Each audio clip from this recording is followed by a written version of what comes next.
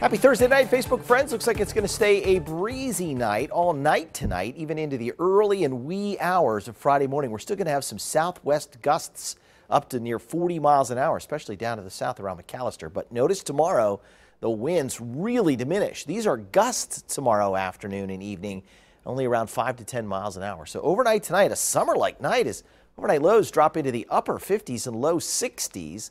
With that southwest breeze at 15 to 30 miles an hour. Then daytime highs tomorrow near record highs again, right around 77 in Tulsa, 75 at Muskogee, and a little warmer at McAllister, maybe 78. Still warm on Saturday, small chance of rain Sunday.